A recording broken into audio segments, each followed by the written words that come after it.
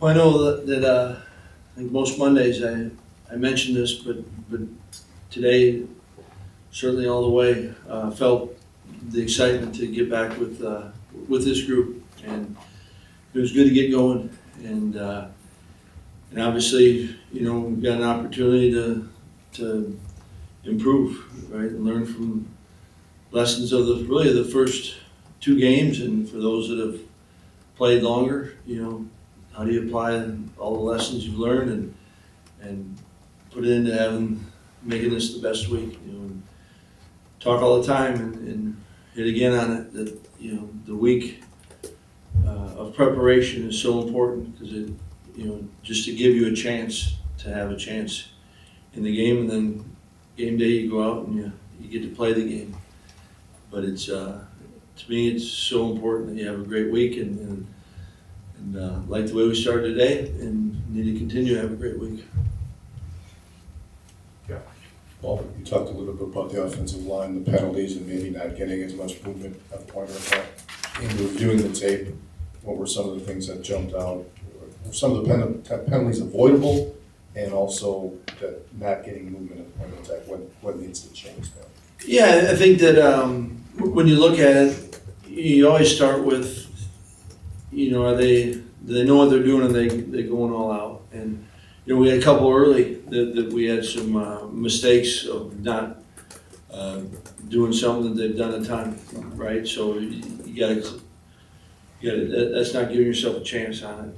And then you know, the one thing I know about this group is they will do everything they can. You know what I mean? They're putting it out there, and I think on some of the penalties, you know, they come up and you know, some are definitely avoidable. You know, you have a hands to the face. You know, you can't do that, and you've got some where, you know, guys are going and the game happens fast, right?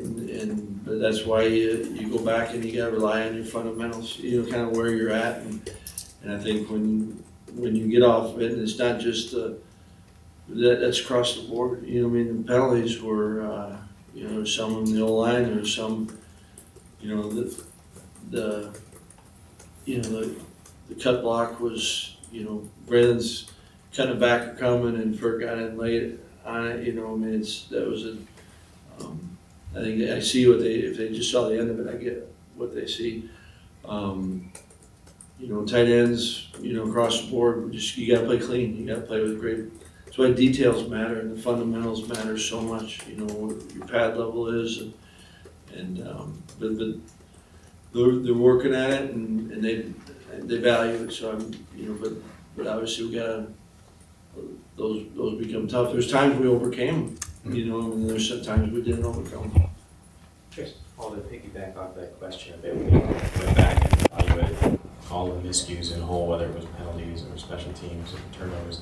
Do you feel like a lot of these are very correctable, or are you a bit further away than you would hope to be 2 weeks into the season? No, I think they're, you know, I do believe they're correctable, you know, and I think that, you know, last drive we jump off sides. That's something you gotta correct, right? I'm not saying it won't ever happen again, but you know, that's correctable. And then I think you gotta then continue to look. Okay, what's causing those things? Is there, you know, some form of indecision? Is there communication? And on that one there wasn't. But you don't even want to. You can't assume anything. You know, take the delay coming out of the, you know, the injury timeout. You know, you gotta address that and make sure that everyone has the awareness and the urgency there. And that, you know, you'll always get some. You know, I thought a couple, you know, holding calls, kind of where we had one where the ball really hit on the backside, and you don't think it's gonna kind of put in the. That's one of the dangers of that when you hit it back there. You know what I mean? That it goes, and so I think that I do feel turnovers wise absolutely correctable. You know what I mean? You know how we're carrying it. You know, Clay's on that one. You know, the most dangerous is always going to be from behind. You know, and then the next one's the second guy in. You know, but having proper fundamentals, and you know, we had a couple other ones that thought we were swinging the ball, and we had to clean up the ones that we didn't fumble on. You know, and I think Graham's was absolutely correctable and avoidable. You know, so I think, yeah, I mean, there are things that, you know, I'm not saying we've arrived, but we can, you know, I'm not discouraged that we can't clean that up. Cool. Well, as you evaluated the running back, especially Braylon, do you feel like he might need to be a little bit more decisive in where he's running? Because it seems like he's trying to look for the big play, maybe not taking those shorter games that hopefully keep the offense on schedule. Yeah, I think that, you know, that I think he's been really focused on trying not to do that. You know, I think there's a couple, you know, we had a couple perimeter runs where, you know, if a guy flashes, then you're coming back and it's not designed to cut back, then it's gonna be tough, you know, and you get chased from behind. Well, that's probably the reason why you're trying to put it on the outside, you know. So it goes. The beautiful thing about this game is it takes everyone, you know, and so I think there's, you know, each one of us has areas that, you know, we can continue to clean up and work on, and yet the beauty of the game is it takes all 11, and when all 11 are on, it can be really pretty, and you know, when that doesn't happen, then make it a little bit harder.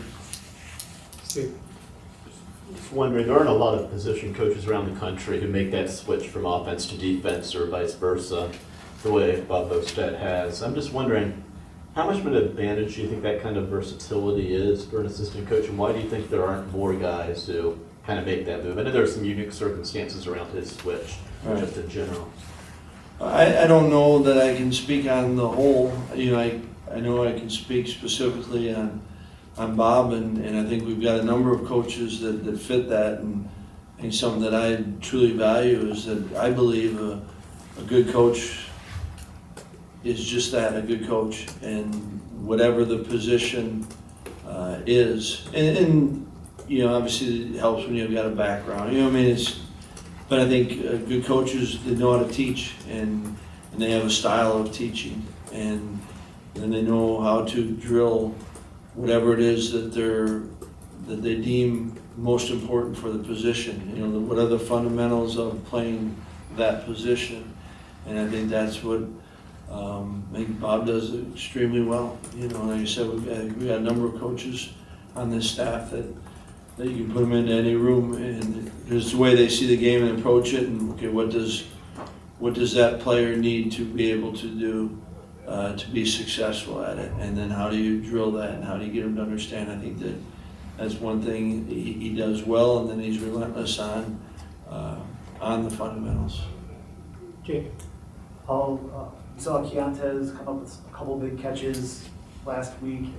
What skill sets do you feel he brings to this offense that can allow those more dynamic plays to move the chains?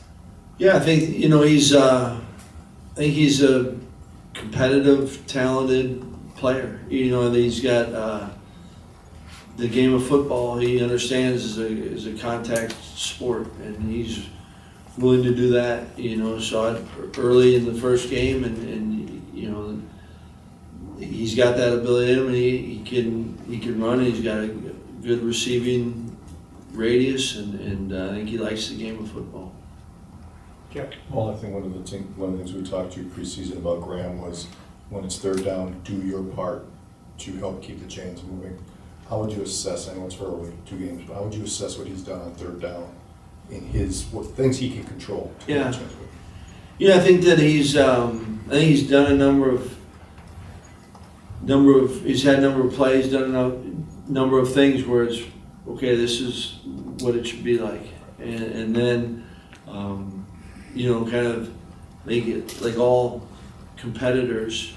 You got to get to where you still, you can't try to make a play. You got to let plays come, and when they come, you got to be ready to seize it. And I think, you know, each game there's been a couple of those where I thought he's tried to make a play, and I think there's been a number of them where I've liked where he presented himself and he trusted it, and so I think he's certainly seeing it, like when you come off, and you know, he's knowing that, and he's done a good job of kind of understanding. You're talking about particularly on third down, kind of the looks that, you know, you're going to get nowadays you're going to kind of have your normal down and distance package, and then you're going to see the different looks on third down, and you and I both know, we all know that as the season progresses, you only get more and more looks at it, but I like the way that he started there. Raul? Paul, I felt like Graham took a lot more shots downfield on Saturday. Is that kind of what you guys can add to the offense, the personnel, or is that a product of how Washington State was playing you guys? Yeah, I think you're right. He did, and I thought there was a couple times I thought it was a good decision, and there's a couple that I thought might have been fortunate. But I think that a lot of plays you've got the ability to do it, and then it comes down to playing. You trust it, then go with it. And then the thing that I liked about what he did was I don't think he had any question in his mind. I think that you go back and look at it and talk through it with him, and there's some that you just got to kind of assess the whole play and play each play. But I thought that the thing he's playing with, I think more now that he's got to continue to grow and continue building on. But I think he is playing a little bit more conviction. Mark? Paul, at the start of the second half, on the kickoff return, it looked like Jack was the first guy who missed a tackle there. And I guess I was just wondering, can you speak to one, the challenges kickers face and coming down and trying to make plays like that, and in terms of preparing a kicker to tackle, given the injury risks there, how much do you put, do they get an opportunity to even work on that kind of stuff? Yeah, really fair. I mean, we do ask them to fit in the coverage, and we drill it a lot. Now we're not drilling it live, right? And there's a difference, and it helps when there's a couple guys who were positioned there and wasn't seen what happened to them, but I think that one thing we like about him being the kicker is he does have he's an athlete, and he's got some physicality to him that he can run, and he's part of that unit. And so I think that we've had it in the past, and you hope that it doesn't get to that point a lot of times, but we do ask him to be part of the coverage and do practice that and work tackling drills and kind of the whole deal, so that when they're in a position like that, you give them a fighter's chance. Cool. On the field goal, the end of the third quarter, start of the fourth, was that situation that Vito preferred kicking to the north side, or did you just not want to have to try to rush that attempt with the clock running down at the end of the third quarter? And we just wanted to it was more the latter. Okay. Just kind of hasn't expressed a strong this or that, and it's just one of those things you kind of talk about or think about real quick, as you go with it, but felt at the time that it wasn't enough to sway it, and then therefore wanted to make sure, okay, we got time and set, and so maybe we should have kicked it the other way. Steve? I know it's early in the season, but there are a handful of Big Ten running backs up near the top of the NCAA rushing statistics again. You look at all the running backs, JT included, in the NFL from the Big Ten. Just wondering, what's your explanation for why the Big Ten, year in, year out, seems to produce future NFL running backs and some of the top running backs in the country? Yeah, I mean, I don't have a great answer to that. It just, I believe it. I've been around it, and it's really talented running backs, and there's talent really at all positions, and so it's not surprising to me. I didn't, I haven't done a deep dive on it, but it doesn't surprise me. Got time for two more, Jesse?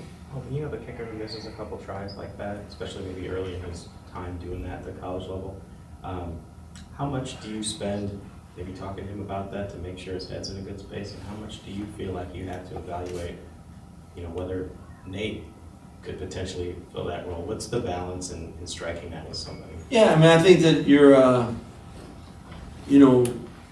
we'd have a pretty thin roster if we, a guy makes a mistake and then that's it, right? And I think that we certainly have confidence in him and trust in him, and also understand that happens, right? And so I think that you're always, I think every athlete is always competing with themselves first and foremost, and then how do you help them? And I think the big thing is, going back to your fundamentals. Whenever, I think it doesn't matter what position, but I think it applies to all, certainly, that, if you find yourself struggling a little bit, just go back to the fundamentals and the basics, and then I don't think you can ever instill a false confidence in them, but I think you can remind them sometimes why we are confident in them as a player, and it's, again, that goes across the board.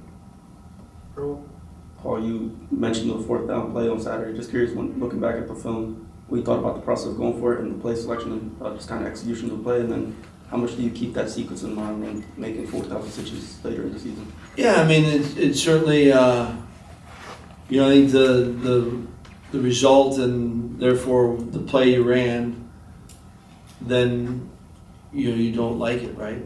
I mean, but I do want to, and I feel that I think it's good to put the game in players' hands as well, right? And you try to have the balance. I think it's important. I do have confidence in our defense, and I also have confidence in our offense. And there are times when, they've got to win games. You've got to take advantage and make those opportunities work for you. And the whole game is a risk, right? And so when it doesn't go your way, then we got to help each other. And I think that's, that there's times where that kind of led off the sequence of, we go for it, we don't get it, 4 plays later, they score, but I love the response then. Offensively, answer the score with a score. And then really our defense had 2 3-and-outs. They gave us a chance, and we had a really important punt that landed, we downed it inside the 5, and then, we get a 3-and-out, and they're punting from backed up, and we get good field position, we score, right? So I think the game of football is those momentum swings, and it's how do we all play together and play off each other. But, specifically, it's, yeah, I mean, if you knew the result, you would never do it again. But I also know that there's times when you do go for it, and I think you gotta empower your players and go and so that how you go forward with it, kind of what you said, what is the best play for this one? What is the best, and having your guys understand it and then go execute it. Because obviously we didn't execute, we didn't get it.